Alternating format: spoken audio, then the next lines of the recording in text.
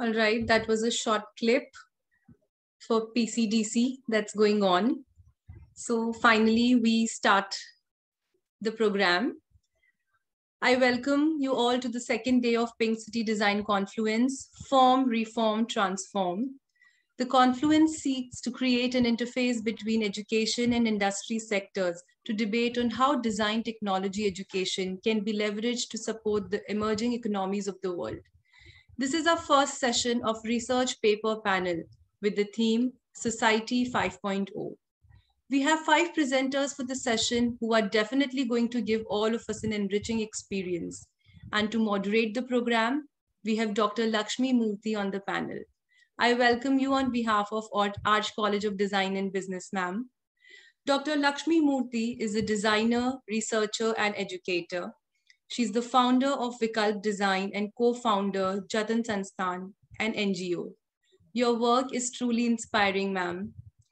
Lastly, every presenter is going to have 7 minutes for presenting and 3 minutes are going to be there for question and answer. We'll all keep in mind to adhere to the time. Without further ado, let's get started. Over to you, Lakshmi, ma'am.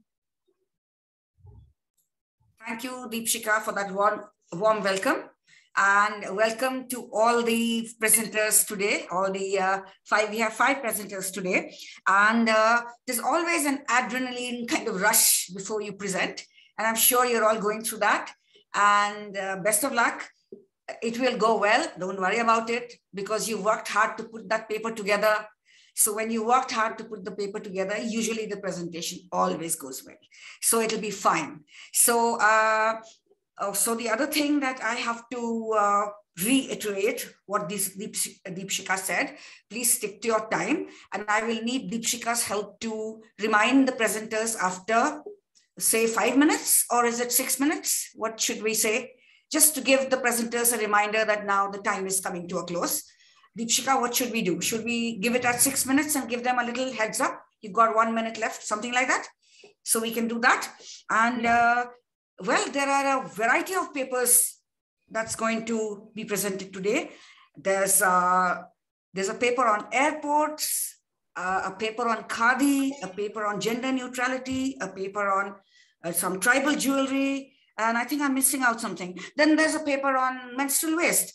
And interestingly, menstrual waste happens to be my area of work. So I'm just looking forward to that particularly. Not to say that I'm not looking forward to the others, but yeah, somehow when a moderator looks at the range of papers, then you just spot the one that, oh, this is close to my work. So that's how it's going to be. So I have a list that the college has given. And so we will go in that sequence. So Shefali, Yadav, and Isha Bhatt, this is their paper now. And their paper is about Hindu mythological designs in airports and the meaning behind it. So a little about Shefali. She is an assistant professor, Faculty of Design at Pandit Lakhmi or Lakshmi. I am not sure what that is. So you can correct us. Lakshmi Chand State University. It's Lakhmi Chand, ma'am. Lakhmi Chand. Okay. Lakhmi Chand State University of Performing and Visual Arts in Rohtak. And she's also a research scholar at Banasthali Vidyapeeth. The other person presenting this paper is Isha Bhatt. I'm not sure if she's there today, but she's done her master's in textile designing and a Ph.D. in textile designing, specializing in printing. Isha has 13 years of experience in the field of design and is currently an assistant professor at the Department of Design, Banasthali Vidyapeeth. So we will begin right away with the first paper, which is Hindu mythological designs in airports and their meaning behind it. So over to you. Okay. Ma'am, I'm trying to share my screen, but it's coming that host disable the participant to share screen sharing. Shika, you will have to give her sharing rights. It's done. They're saying that it's done. So just please try again. Okay. Okay.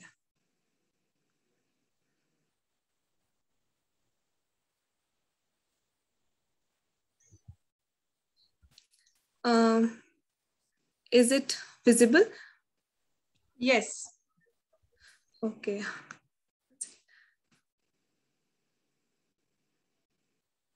Okay, so my topic is Hindu mythological designs in airports of India and meanings behind it. I am doing PhD similar to this topic, and I have done a part of my research I have put in this research paper. So it's a secondary research, and my mentor, Dr. Isha Bhatt, and I have done this research paper together. So abstract, I'll give you a little brief about my topic in this. Our physical environment is constantly influencing our emotions and general well-being, and sometimes we aren't aware of it, that how it's influencing, but it influences us all the time. And according to experts, interiors have a great impact on attitudes of people working in it, as it is a combination of science and arts both.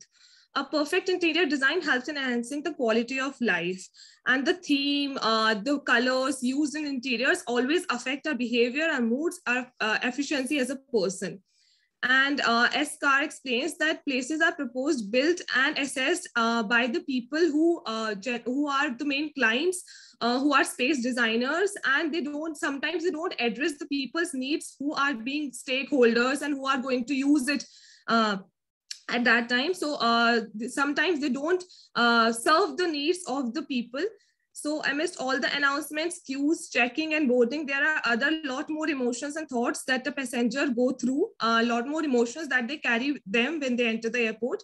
And nowadays, airports are changing the experience of travelers and tourists by art and architecture, as we are also seeing when we go to the airport. Lot of changes are happening in the decor, and lot more attention is being paid on the decor. So design components are considered as the visual dialogue and status part for understanding diversion, culture, religion, and tradition of a country. And it can be best expressed through the airports, because airports are the first and last glimpse which a passenger carries what a traveler carries with them when they go and when they come to India. So the study investigates the matters that professionals take into consideration while designing and making decisions about airports with Hindu mythological decor, architecture, and meanings behind it. It covers airports of Bangalore, Chennai, Delhi, and Mumbai. It also explores the features of public spaces that are significant, incidental, or destructive within a social, environmental, physical context. This study is significant as it provides professionals a practical guide that can be utilized to assist in the design of places that are sensitive to natural responses of people. So I think let's start with the introduction now.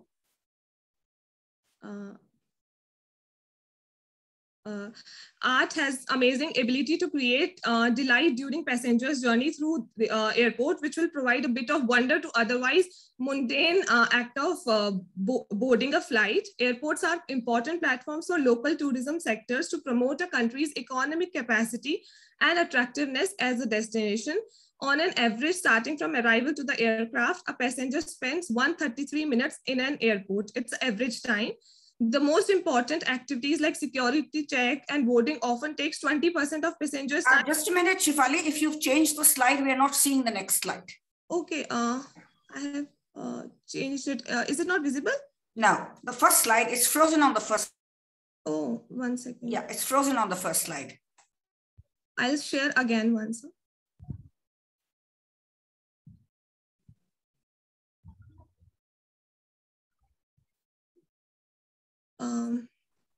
Is it visible now, ma'am?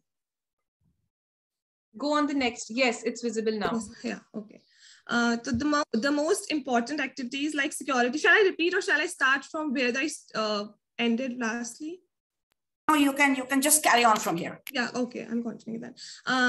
So the other 80% is known as discretionary time, in which they enjoy airport facilities, and it can be provided that it is associated with positive feelings such as excitement, expectation, because the earlier time when they have to board a flight, they have to go through security check. At that time, the passenger is a little bit tensed about the wait and other stuff and timing.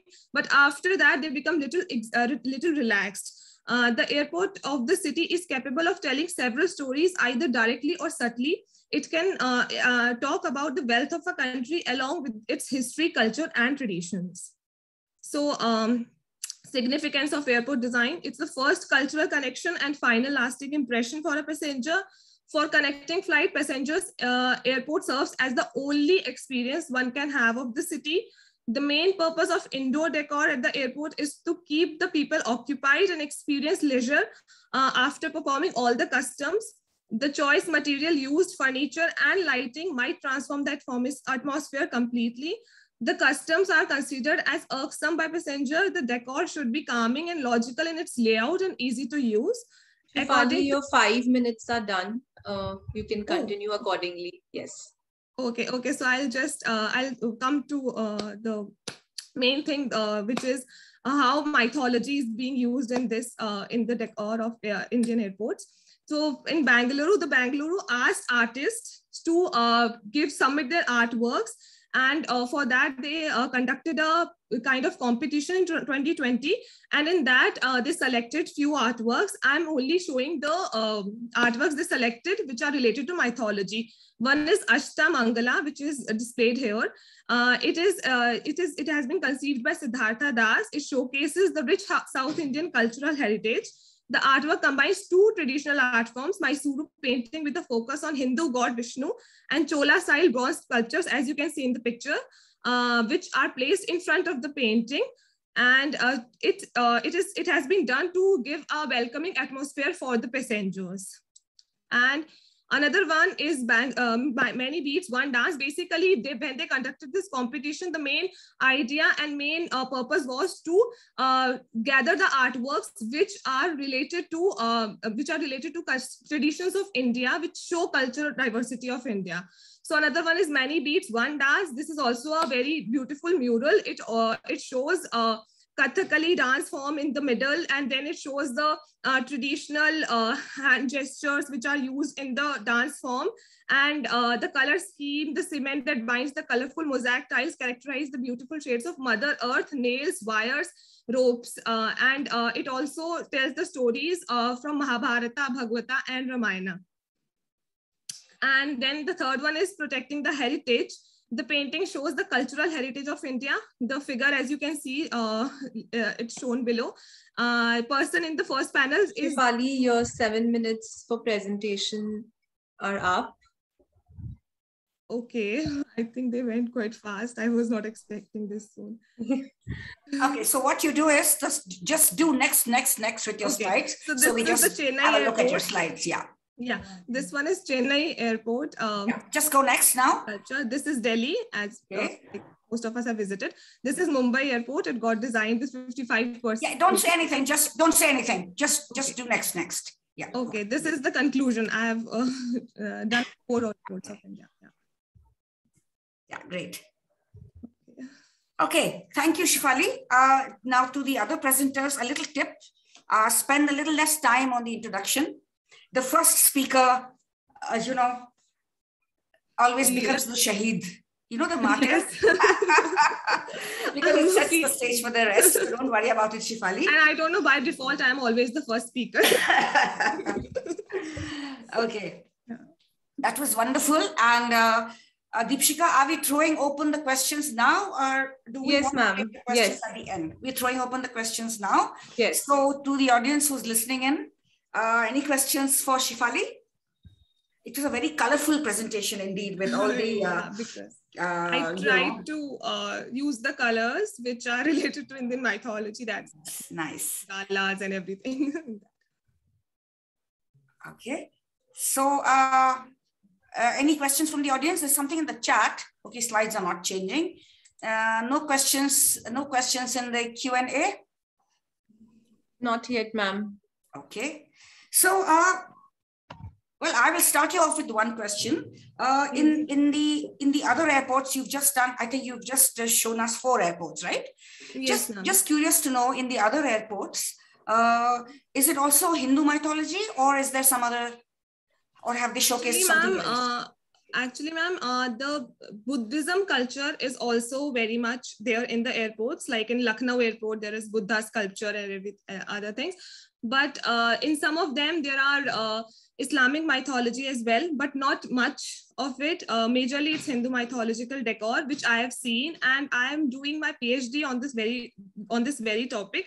And it's about how human behavior changes when you enter a space which is Hindu mythological decor. So it's little psychological also, my main PhD topic. So for that, 10 airports of India. So are you then saying that if there is some other culture, then that doesn't happen? It's just Hindu? Yeah, no.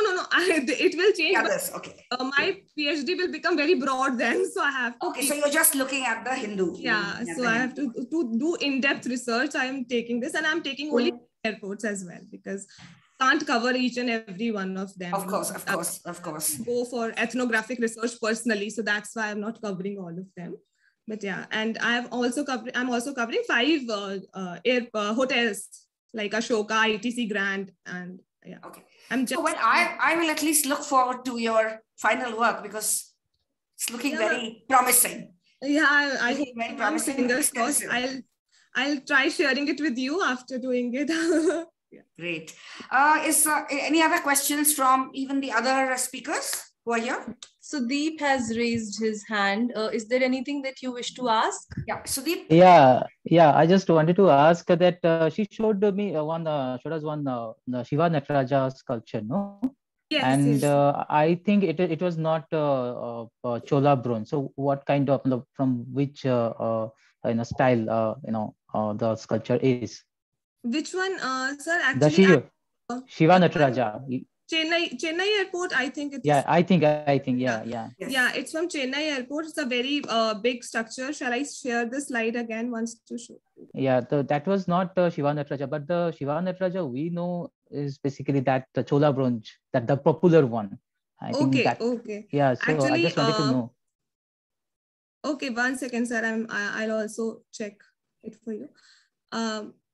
So it's from Tamil Nadu. I think it's from Tamil Nadu Airport, the one you are talking about, and it has been designed by an art gallery in Tamil Nadu, and they have I think they have not used the traditional material. They have used something which is more it is easy to keep, easy to maintain, because while it's outside the airport, it's not inside the airport. Okay, so your time is up for the question and answers as well.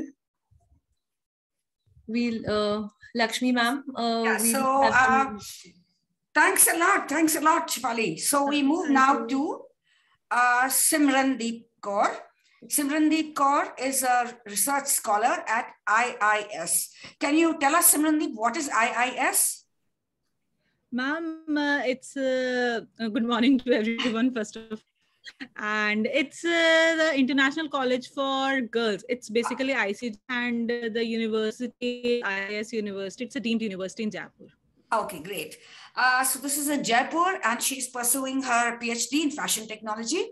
And earlier she was the assistant professor at Chandigarh University. And what she's going to speak about this morning is about Khadi and the way to rejuvenate the status of Khadi from being traditional to modern. So she's trying to see what happens to Khadi in the contemporary context. So Simardeep, over to you. Yes, ma'am. Is my screen visible, ma'am? Yeah. Would you like to make it full screen? Yes. Just a second.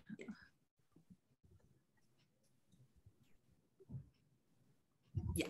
Perfect. Is my screen visible? Perfect. Yes, perfect. I'm also starting my timer so that I will get intimated.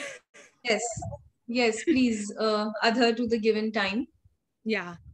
Thank you so much, ma'am. So the topic of my presentation is a way ahead to rejuvenate the status of Khadi from being traditional to modern.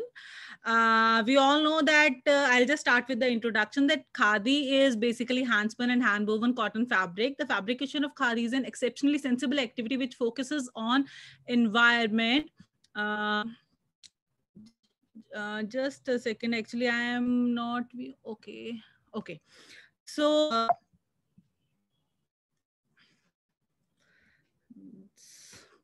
Khadi represents our heritage tradition. It was inspired from contemporary times, and each tradition has experienced little changes to remain pertinent. Despite being fabric of India, Khadi is still facing many problems in terms of from the mass. Government and Khadi institutions make Khadi fabric for one and all, but still have been adopting new technologies in terms of modern designing, apparel, etc. So moving forward, the objectives of my study is to analyze present scenario of khadi apparel, to analyze and study the consumer's perception towards khadi apparel, and to suggest measures to enhance and promote khadi. So in the methodology, I have selected Haryana and Punjab, and 1500 respondents, 750 male and 750 female were selected, and awareness and satisfaction regarding khadi apparel has been analyzed. So the data of my study reveals that that most of the male and female were aware of khadi apparel. Most of the time, male they doesn't prefer to wear khadi, whereas wear khadi on occasionally. And the purchase frequency of khadi fabric is there is no special reason for them to purchase khadi. It is just random purchasing. And for the satisfaction regarding variety of fabrics available in khadi, we can see that from the data that most of the male were not satisfied, whereas female were satisfied. And for the texture of khadi, 52.7% male were not satisfied, while females were satisfied with the 53.9 percentile. And for the weave of khadi, males were not satisfied, majority of the male, and while the females, 58.7% females were satisfied. Regarding the designing patterns, both male and female, majority of them were not satisfied with the designing patterns available in the khadi sale outlets. For the customer satisfaction of various parameters like price of khadi ready-made apparel, most of the responses shows a neutral response regarding price, the ambience and infrastructure of khadi sale outlets, locality of khadi sales outlets, and customer dealing at khadi sales outlets, where the number little fluctuate between locality of khadi sales outlets and customer dealing in male and female. And if the question was asked to the respondents whether they wear khadi as a substitute for normal clothing, so most of the male and there are no options available in khadi. The variety is very less, the designing is very less, and if they prefer khadi as buying choice, if more variety available in khadi, so most of the respondents said yes, whether in male or female. The findings of my study reveals that as compared to other fabrics, khadi has built an image of being simple, traditional, and plain among the consumers. Nowadays, khadi is becoming a fashionable fabric, but still it is not much popular among mass population, especially youngsters and teenagers. The attitude of consumers is changing towards khadi from the past. They are seeking for new designs, innovations in organic and eco-friendly garments, and khadi is improving its way to meet the consumer desires. Most of the young and educated consumers have high level of outlook towards khadi goods. Various studies reveal that designing in khadi apparel is limited to its surface embellishment, such as patchwork, thread embroidery, uses of beads, sequences, and application of dyeing techniques. There are some facts about khadi that designers are also doing their best practices in creating new designs, but are limited to reach of elite class only. A lot of studies has been done on khadi, new designs, experiments, innovative techniques have been used, but still deep. Innovation in quality, design, or pattern have never introduced by many, as there is no pressure to innovate. The variety of khadi fabric and ready-made apparel available in stores is very limited due to its colors and designs. So there's the ready-made apparel in khadi store is very limited. The designs are not today's scenario. The ready-made apparel available in the stores are old-fashioned and does not attract consumers, resulting in dissatisfaction of the customer. So when we see khadi in the glamorous world, a lot of designers are experimenting with various cuts, styles, silhouettes, but the unique texture of khadi restricts its use in designing can be. So these are some actors of some exhibition or actual. Your 5 minutes are over. You have 2 more minutes to present. Yes, ma'am. Yes, wind up. So this is actual ready-made apparel. When we go to the exhibitions and the stores, the designs are very limited. Female kurtis there, and some of jackets and kurtas with basket jackets are there. So these are some expectations versus reality of khadi. On the left side, we can see the glamorous modern look of the stores, and on the right side, we can see what actual khadi retail stores are. And these are some of the challenges of khadi sales outlets regarding clearance of old stock, unsold stocks, to create awareness among consumers, to innovate design and techniques, customer service and experience, and recognizing customer. This is the conclusion, that khadi should be promoted as an environment-friendly product. In order to increase sales of ready-made khadi apparel, innovation in designing can lead to attract more customers toward khadi. More emphasis should be given on customer preferences rather product development. The display and store outlook of khadi sales outlets should be improvised as it helps in engaging customers and creating brand image. As compared to today's high-tech marketing strategies, marketing and promotional activities adopted by khadi institutions should be enhanced to attract the customer. Distribution of product, pricing of products, utilization of the space, proper lighting, location plays important role in attracting customers and increasing sales. Display of products help in engaging customers and creating brand image. These are some of the suggestions which I have incorporated with my research. So customer khadi needs its repositioning, the proper utilization of space, proper lighting, location. Simardeep, your time is up. Yes, ma'am. Thank you so much. This is it. We'll go to the question answer section now. Okay. Sure. So yeah. So after you stopped sharing, we can just ask you a few questions. Not getting the full. Attendees are also free to ask questions if you have any. Can you stop screen sharing? Yes, ma'am. Yeah, okay, great. Yes, super. So yeah, that was very refreshing. Simardeep, I was taken aback by the very strong visual that you showed us, the difference between the two shops. This was a very strong visual, yes, the khadi shop and the modern contemporary shop. And it was, obviously one would think twice before going into, a shop with a poor display. But then having said that, personally, I've always been very fond of khadi, It keeps you cool in summer and keeps you warm in winter. Yes, ma'am. And for some reason, I don't know why I know you've plotted all the reasons why it's not popular. And I just wonder why we don't look at it, look at khadi in a different way. And I think Banasthali as a university promotes the, wearing of khadi, which is, I think, just wonderful.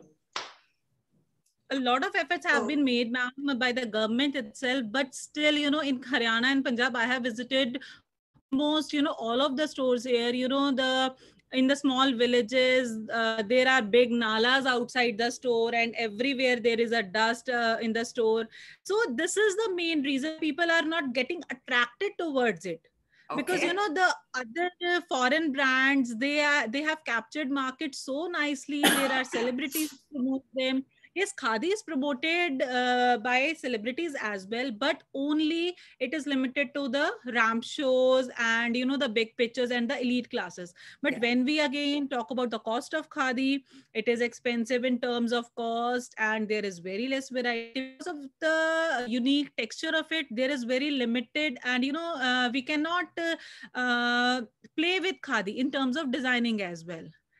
So great. That's one perspective. Okay, there's a question in the question box which says, what effort are you doing personally to enhance khadi?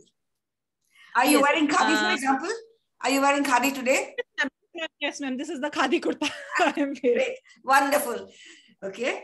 So the person who's asked the question is Anil. Anil, are you happy with that one answer? That yes, she's wearing khadi for her presentation, which is wonderful. Okay. Any other question, or do you want to answer this question again? What effort are you personally doing to enhance khadi? Personally, I have visited, I have given presentations, I have done workshops with the khadi institutions and given them suggestions on how to promote khadi, and a booklet I have developed because this is my PhD thesis topic as well. And it has, there is a store in Kurukshetra in which I have given my inputs for the display and for all because it was a newly built store. So the lighting and everything has been, discussed with the owners, and I have certain inputs in that also. Okay. Wonderful. Any other question from the people who are listening in or from the fellow presenters? Anything else coming in? Okay. No, ma'am. Yeah, okay. So, we can move ahead. Deepshika, do you have any little question for? I don't mind asking. A quick tip for the designers, what they can do What is for making khadi popular in teenagers.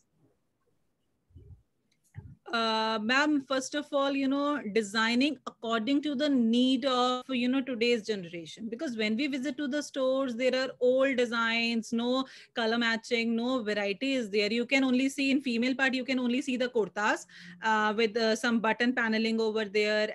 And for the male, it is just shirts and pants, or you can see the basket jackets. We know it commonly. So what in designing in Jaipur, I have already visited Jaipur also several times. Yeah, but there are some of but people need to adopt, because khadi institutions work on their own and every institution is different from them. Okay. So there is not something centralized thing that you can make designings according to one pattern. Everybody has their own they have their own perspective. And khadi itself, when we talk about the rural areas and the urban areas, the rate of khadi is also very less in areas as well as in the urban. The stores we have, I live in Chandigarh. So we have stores that are very well equipped, very well furnished, everything is fine. But when you go to the rural side, so all right, Simardeep, I'll have to stop you there. So, yeah. Yeah, sure. Okay, great. Yeah. So, okay. So next up we have Nitanshi. Nitanshi will speak to us about the role of consumer perception on genderless fashion in deconstructing gender stereotypes in Indian society. So a little about her. She's a fashion design student at United World Institute of Design, Ahmedabad. Okay, Nitanshi, just a little bit for you. You know, I had an intern who worked with me for 6 months from your college. This was during the COVID years. So good. I just remember that. So I said I must mention this. Okay. So over to you. Do you want to share screen? Should we say your time starts now after you put up your screen? Yeah, great. So good morning. I'm from UID. My mentors were Taruna Vasu and Dr. Vidyapeth. My topic is role of consumer perception on genderless fashion in deconstructing gender stereotypes in Indian society. So India has similarities in the silhouettes in their past. When we look at their silhouettes, they have dhotis that both the genders wore. But as a society got modernized, the silhouettes become more confined to their genders. Even the Indian crafts do not differentiate over the genders because anyone can wear bandhani, ikat, and weaves. And the problem is when we talk about genderless clothing, it is taken as the clothing for LGBT community. Rather than it should be considered as a way to implement gender equality.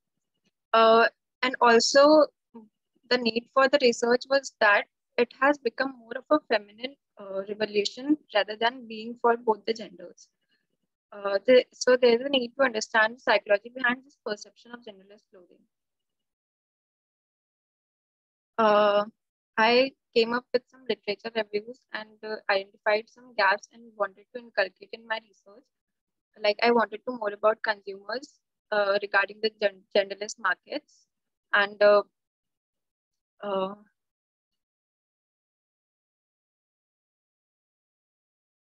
so the main object of the study was to examine the issues of the consumer perception of genderless fashion in India. My methodology includes random surveys, literature reviews, and text analysis in the context of Indian society. Genderless fashion is not treated as an article, but as a basis of gender identity according to Indian society.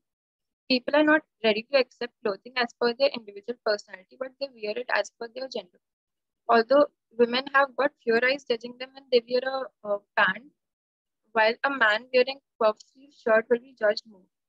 So this research will help understand this clearly as per the research tools used, and it will depend on the validation of the response by the people. And the sample size is small due to the lack of time. My research assignment includes descriptive research through quantitative and qualitative analysis. Surveys were used with both the close-ended questions and open-ended questions.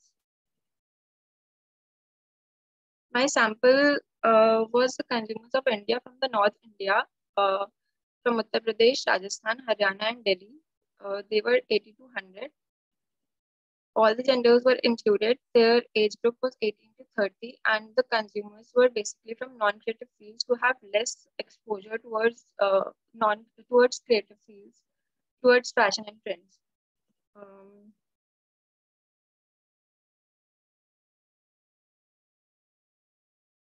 So as per the survey, I found that according to them, the fashion is more based towards gender as compared to the other commodities like furniture, lifestyle accessories, digital gadgets. They are less confined to gender. When asked to the reason of their choice of article, they have a variety of responses. Some say fashion and lifestyle accessories are made according to the body types of different genders, while some think that it's their personal choice what to wear, which silhouette to wear, what fit to wear. So it's according to their comfort. Then they were asked that what they think genderless fashion is, and it came up with thoughtful responses from them. According to most, genderless clothing is by choice regardless of gender, color, and design or silhouette. Some take this to the gender equality, and they also stated some laws that are made for gender equality, and it's their right to choose what to wear. When they were asked if they own any trousers or skirts, the response were quite predictable because 99% of the respondents own the trousers, but only 37.5% own skirts, and it's just the female population that owns skirts. I showed them these pictures and asked them what is the percentage of the weirdness of these pictures. So the picture at my left is pleasant to 71.9% of the people, while the picture at my right is weird to only is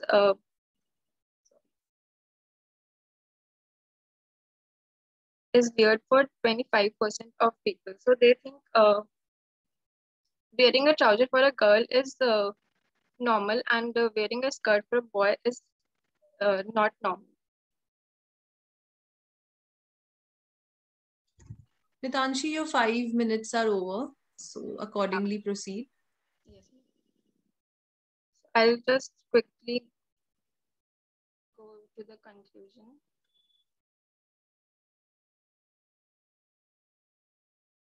So the most fashion active age group thinks that their personality and choice are more crucial in clothing than their gender. They have the realization that their way of clothing depends on how society would accept. They have been seeing things for years, and this is what they want to see ahead, even if their own minds believes that they want to wear something that is comfortable for them. But still, they wear something that they have been seeing for years. This case is not similar for both the genders, males and females. Females are freer to wear whatever they want to because less eyes are judging them when they wear a pant, while men's are more confined to what they look at society. The basis of everyone's clothing is comfort and personal style, be any garment. People do have this notion that they will wear it only if it's comfortable to them and belongs to their personal style. This is the research poster I also created for this. That's it. Thank you. Okay.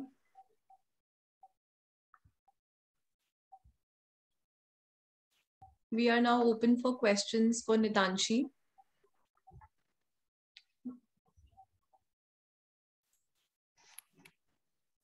I don't see any questions in the question and answer or chat box. Anyone wants to go? I just, of course, as always, I have one or two, but I'll go last. Anyone? Other panelists, you are also free to ask questions.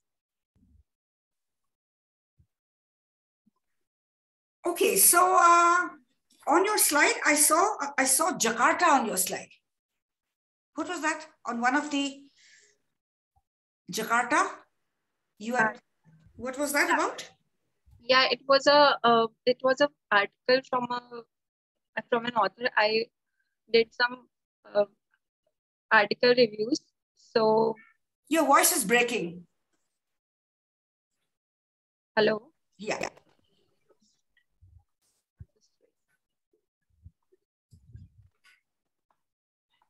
You don't have to share the screen. Don't worry about it. Just don't share the screen. I was curious that, okay. Yeah. Okay. Yeah, so this was a literature review. So I just read that article and came out with what gap I can. Oh, it was part of your literature review. Okay. Sorry. I just, I didn't catch that because you went very quickly on the slide. So I didn't catch that. That's fine. Thank you. Then yeah, you can stop screen sharing. Yeah. I have another question. What is MCQ? A multiple choice questions. Okay. Yeah.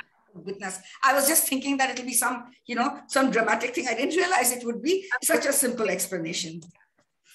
Okay. So then my third question for you was that currently, what are the current cultures in the world where men wear skirts? So that is the thing. Right now, it's just the LGBT community that try to explore themselves and they wear stuff like that. But if a man who is your voice is breaking again. Hello. Yeah. Yeah. So right now there is no culture that allows men to wear skirts.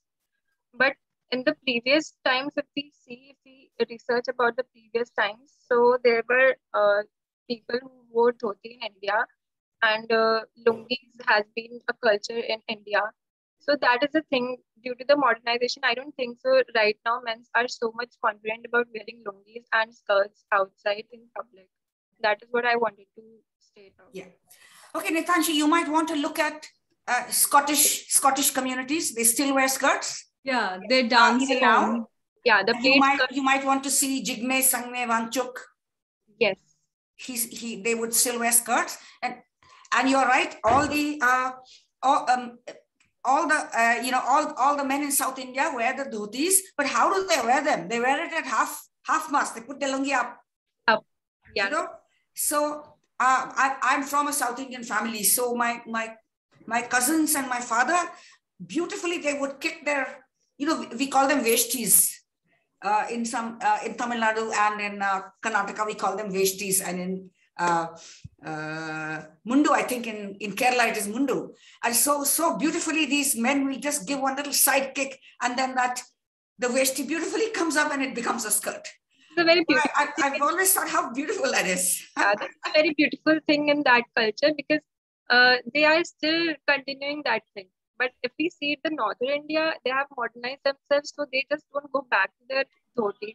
Because earlier, I remember, if I researched about it, people used to wear in ceremonies those dhotis and style with kurtas, but that doesn't happen anymore much.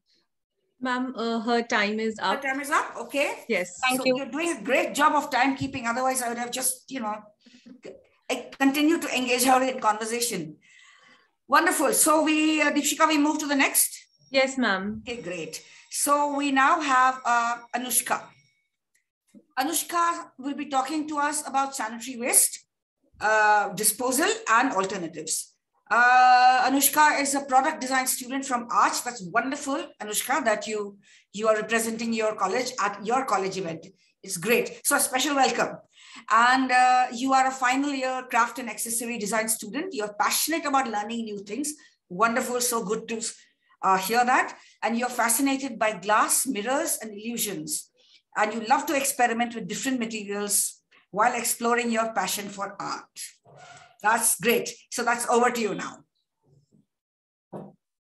Thank you. I would just share my screen.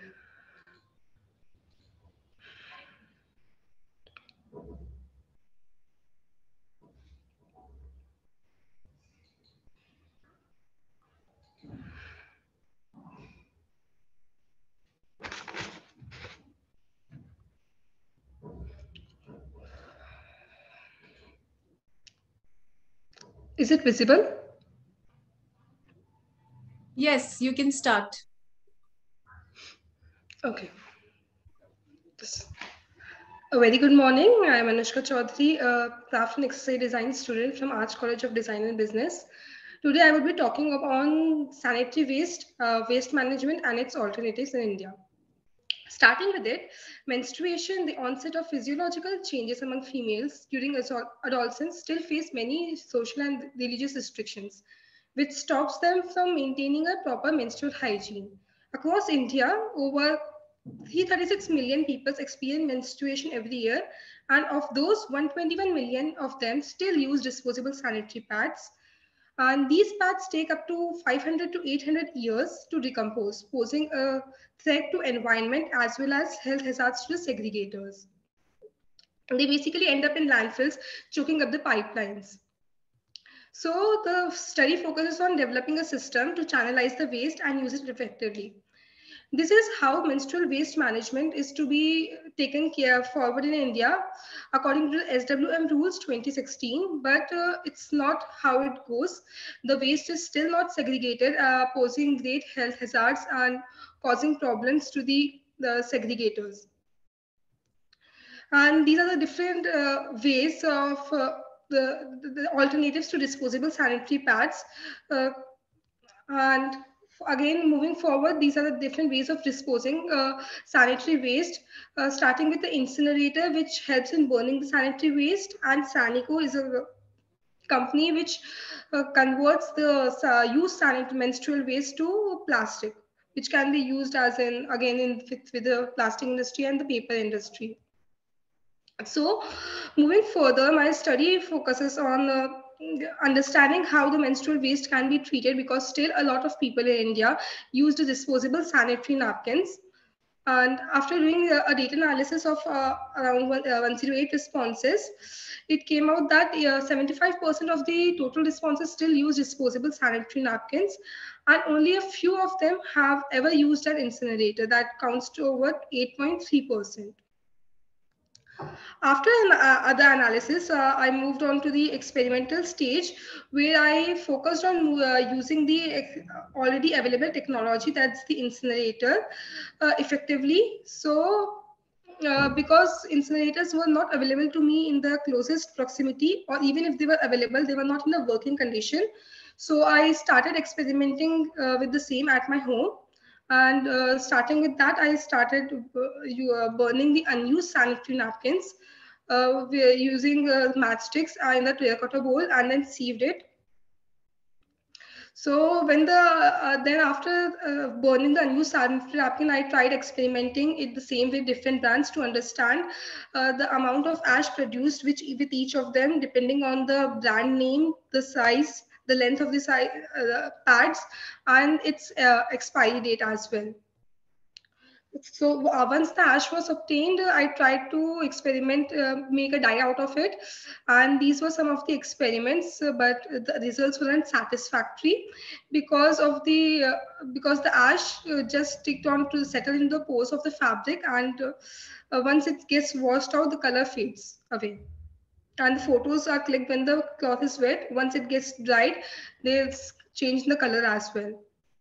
Moving further, I tried to experiment it with the wood finishes as well, and trying with different permutations and combinations. And some of the results were good, like the ash plus adhesive and ash plus varnish, giving a black matte look and the black glossy look respectively.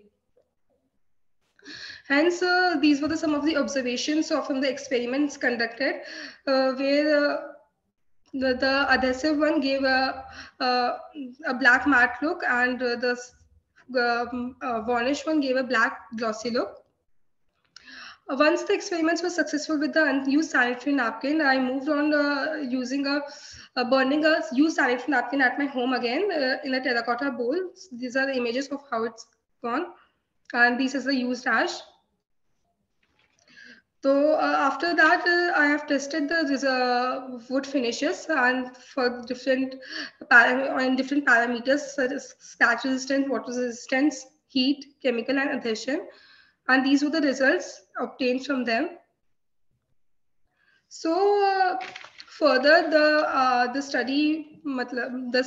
research paper focused on developing a system where the study proposes to a system to properly manage the sanitary waste, wrapping it properly, and then disposing it separately in a dustbin, which then gets collected by the waste collection truck, which already has a separate compartment for it. The segregated waste then goes to large-scale incinerators, where the sanitary waste is incinerated at 800 to 1000 degrees Celsius, making the resultant ash sterilized and safe to use. The ash further goes to the wood industries, where the finish is applied to the decor products, and the safety of the product is further ensured by applying the lacquer finish over it. Also talking about its safety, as the menstrual blood is safe and it doesn't Anushka, contain I hope any you're chemicals. keeping track of time. Yeah. It doesn't contain any chemicals and the menstrual blood is safe and it doesn't have any bacteria in it, only until and unless there's some menstrual disease. Also, when the pad is incinerated at a temperature as high as 800 to 1000 degrees Celsius, it kills all the bacteria, even if it's a menstrual disease, making it completely sterilized. Also, it is recommended that the finish to be used in the decor industries and not to be used for where the contact is the maximum, so that it's socially acceptable and making it even further safe. And the further study focuses on getting the ash tested to check its toxicity level to understand how it can be used further. Thank you.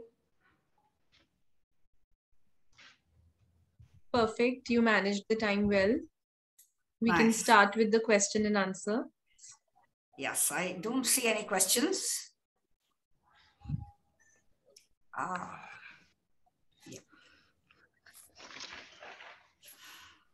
Great. I will have plenty, but I'm just waiting for everyone else to respond to this one because this is my area of work, you know. So nothing in the chat box. I can see nothing in the chat box and I can see nothing in the question and answer. Okay, so hey, you can stop. There is a question. Yeah, there is a question. Oh, there's a nice question that's come in. Why did you start experimenting with burning? Because I didn't want to incorporate a new technology. Incinerators are already available to us, and governments are promoting the incinerators in different schools and colleges and government institutions. So I thought of using the available technology so that the waste can be used further effectively. So that's why I used that burning, the incinerator part itself. Okay. Okay. Any one more? Some questions have. Why? Okay. Why did you start? That is answered. Should it be popularized through ads? Anil, what should be popularized through ads? Can you type that again? Oh, recycling. Okay. Okay. The question is, should recycling be popularized through ads? It can be. The government can take the initiative to promote this because during my course of research, I have been to different government institutions, different hospitals, schools, and colleges, and only in the government institutions were the incinerators available. Even if they were available, they were not in a working condition, and no one was taking care of them. So it's just there for the sake of being there because the government launched the program in 2018 to put up the vending machines and incinerators. Okay, just to add a little bit about incinerators. Well, this is not my presentation, so I shouldn't be saying too much. But the problem with incinerators is that often the low-cost incinerators, once the pads are, a small low-cost incinerator would be about, say, this size, say about 8 inches, and it can take 3 menstrual pads at one time. It takes 45 minutes to burn up, and it completely, it smokes up the bathroom, it smokes up everything, and there's a very bad acrid plastic smell. So that's the reason why incinerators have not particularly been popular. So I have a question though for Anushka. What was the profile of all the respondents? Because I read your paper and you said that you had I forget now, how many respondents were there? 108. 108, right? So what was the profile of all your respondents? I mean, what kind of economic group, what kind of, just curious to know that. They were from different age groups, from different professions. It wasn't particular to students. They were housewives as well, working women, students. And it was circulated all over the people. Okay. So and it was through a Google form. Yeah, it was through a Google form. So that means that the respondents need to be smart to answer your questions on Google.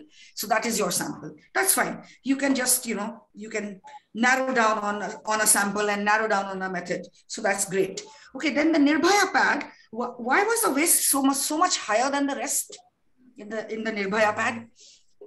Because it was expired. It was an expired date pad. It produced a lot of smoke while burning as well, and the ash content was also very high, way higher than all the other pads. That's the unfortunate part about disposable pads, because 90% of the material is plastic. It's plastic, yeah. And the material itself is wrong. So you can't make a wrong product right by incinerating. So it's a very complex, it's a very, very complex thing, because it's like, I always give the example of Maggi noodles. We know that Maggi noodles is bad for us, but we still eat it anyway. And, similarly, for example, cloth pads are good. I mean, I promote cloth pads, so I'm saying that cloth pads are good, but then, convenience is what everybody wants. So, any other question?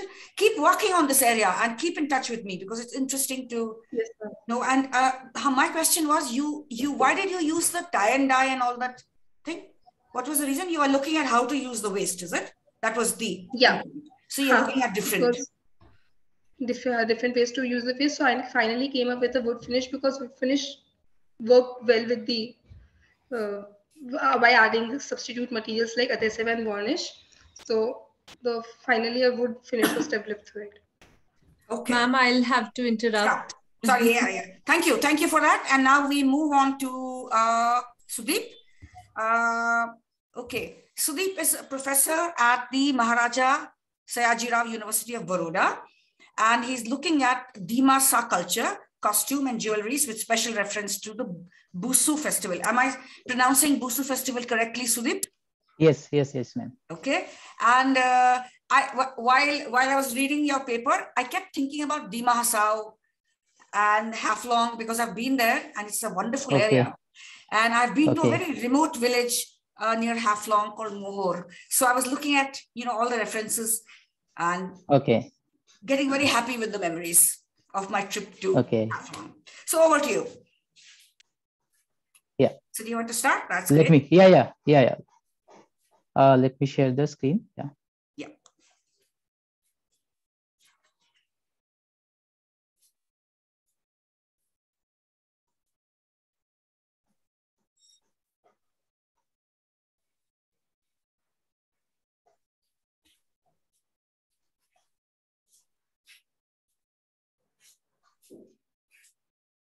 You're unable to share? Is there... Yeah, 1 second. I'm not able to. Yeah, 1 second. No problem. So while he's sorting this out, I just wanted to ask the other participants, which cities are you logging in from? Nitanshi, for example, where are you speaking to us from? I am from Kanpur, but basically right now I'm in Delhi. I'm doing internship at Suket. Okay. Then Anushka, you're speaking to us from? Jaipur. Jaipur. And Simardeep? Okay. Shefali, you're speaking to us from where? Okay, they're also off. Sudip, you can email us, and then we can share. Do you want to do that? Do you want to email it? I don't know why it's not showing the option. 1 second, ma'am. Yeah, no problem. Sudip, do you want me to share your presentation? No. 1 second. I have changed it a little bit, so I. Record it for security. Yeah, take your time. Okay. You can share this because I'm not able to. Okay.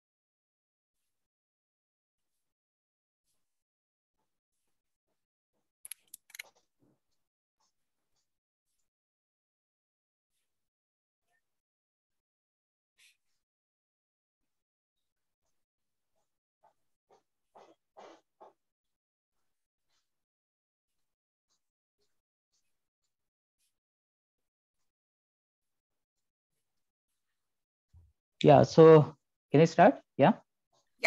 Yes, please. Yeah. Yes, so basically, I have chosen this Dimasa culture for the reason that it is in my district only. Ma'am knows the district called Kachar, and Dimasa is also known as Kacharis. Okay, so there is a king. Even we have the kingdom called Kashpur. Okay, ma'am might know about that. So basically, I was brought up in Haflong. And being to that place, a very beautiful place, and this particular tribe, Dimasa, is very dominating over there. So I have been looking at them. I have been, grown up with them, and I have seen their culture, which actually, inspired me to look at more into their culture as well as the jewelries. And I'm a art historian, and as a student of aesthetics, I used to look at these things a different way. Okay, so the thing which captivated me is the design motifs, which is very much similar to the prehistoric art of Europe. Okay, so if you are aware of the prehistoric site like Altamira, Lascaux, and other sites from where we have different artifacts, which is very much similar to that. So that became very interesting to me, and that's why I thought of doing a small project on the jewelries and costumes of the tribe Dimasa. So, I should start with the PPT. So this, we know that India is known for its diversities and different communities, where each and every community has their own individual customs and culture. We know that about. So in northeastern India, especially in Assam, we find many tribes, and most of them are separate. As I've said, even I have, listed some of the important tribes, but as I've said that the Dimasa one is very dominated, and that's why the place has changed the name. Okay, now it is called Dima Hasao. Okay, so yeah, so that's what. Okay, can you go to the next slide? I'll move fast because I think that we don't have much time. Yeah, can you change the slide, please, Deepshika? Yes. Yeah, so the Dimasa of NC Hills means North Kachar Hills, being agrarian people, celebrates various agricultural festivals in different ways and different times. And you know that in Assam there are, there is this festival Bihu. So Bishu is actually Bihu only, but they call it Bishu. Okay, ma'am. So that is the thing. So among the festivals of Dimasas, Vishu or Bihu, we call it, which is a joyous harvesting festival, and it is supposed to be the most important community festival of Dimasa. They used to perform that in an open place, like a huge ground and all. So the festival is usually celebrated in the month of January, that Bogali Bihu, which celebrated in Assam, of January, when all sorts of work of the Zoom cultivation or everything is completed. In this occasion, the Dimasa people put on their traditional costume and ornaments and dancing in a group, which is very, very attractive. Their colorful costumes and ornaments are very, very attractive. So we have this first ornament. This is called khamauta. This is basically the earrings, which is quite large in size, and the material I'm talking about is gold. Now they have different material also, like the alloys and zinc, this thing, but this one is very, very interesting for the reason that it is not just a jewelry. These are just not just a jewelry, because they used to wear them in that Vishu festival because it has a religious significance with it. Okay, and I'll show you some other ornaments which has this magical spells also. So if you even if you look at this particular jewelry, this is called khadu. Khadu, we know khadu. Okay. But the design motifs which has been used in this khadus are very much similar to the prehistoric designs, if you are aware of, as I said, because I have come across one small artifact which is known as the women of Vuzumpoi.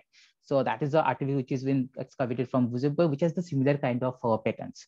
Okay, so moving forward, we have other jewelries also, like the Chandarwal. Okay, Chandarwal is again very, very important jewelries, and one should wear this in this Vishu festival. And the other one, which is called Phual, this is again very important for the reason that it has this red beads with some metal balls in it, which is, because your presentation took a little time, we'll have to hurry up with this. I'm almost done. So the Phual I'm talking about is very important for the reason that it has the quality to get rid of evil eye. So that's what I was saying, that it is not just a jewelry, it has some magical spells in it.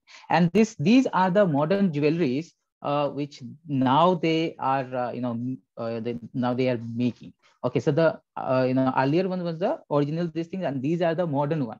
So though this looks similar, but they are not. And if you look at the modern jewelries, that actually goes very well with the their costume which they used to wear in that particular Vusu or Vishu or Bihu festival. Okay, so these are the modern ones, and as I've said that this Phual elements is also incorporated with the modern this thing, because to have that power to get rid of the evil eye. Yeah, I think that was the last slide, I guess. Yes. Yeah, so I think I have make up in time. We'll take questions now for another minute or so.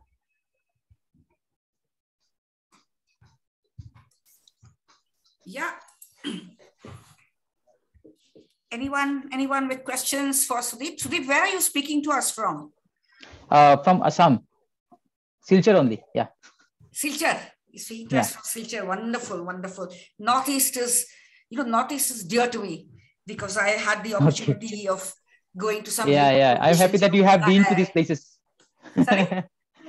I'm happy that you have been to these places, the Haflong. Tura in Meghalaya, and Okay. And now I'm in Meghalaya, ma'am, NIFT Shillong.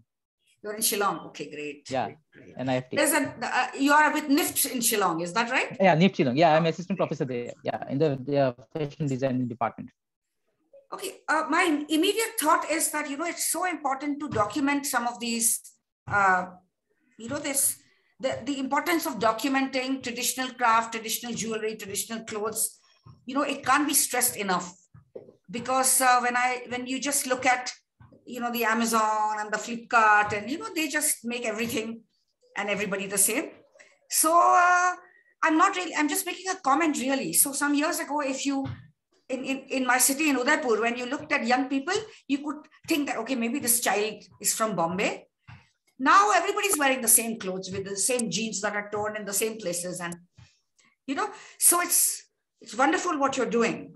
The documenting some of these things. Actually, I have taken the one basti called Sampari Disa. Sampari, that is in Haflong only. So I have taken that village for my case study, and these images I have only taken from the villages. Okay, so this is the original this thing, not from a shop and anything, So yeah. Haflong is a beautiful place, and I'm hoping that one day you'll have a museum there with, with all these things. Hope so. Looking forward to that. Okay. So that's great. So anything else you want to tell us? Because we have like, another minute or so. Anything else you feel that, you should have said in the presentation that you didn't get a chance to say? Yeah. Actually, I was talking about this, tribe, which is Dimasa. So Dimasa means the, children of the big river. You might know the Brahmaputra. So they consider themselves as the descendant of the Brahmaputra. Okay, and they said that we are the indigenous people of this place. So that's how the we'll have to stop now. I'm sorry. We have the next session. Okay. In a while. So are we supposed to just wind up quickly now, Deepshika? Yes, ma'am. Time for us to wind up? Okay. I was hoping, Sudip, that you would, wear some of the jewelry, and be in line with the gender neutral speaker. Okay. The problem is I don't have this jewelry right now. I was thinking about that because when for next time. The other for next time. Great. Okay. So we have to listen to Deepshika because she is the timekeeper and she has to move on into another session. So I'd like to thank Shefali. Thank you, ma'am. Simardeep, Nitanshi, Anushka, and Sudip. Thank you very, very much. And thanks to Deepshika too for managing this very well. I've had a wonderful morning talking to all of you. And keep in touch. And then, we'll meet at some other spot someday. And keep up all the good work. It's just wonderful. Thank you so much, ma'am. Thank you so much, ma'am. Should we just leave the room? Yes, please. Okay. Thank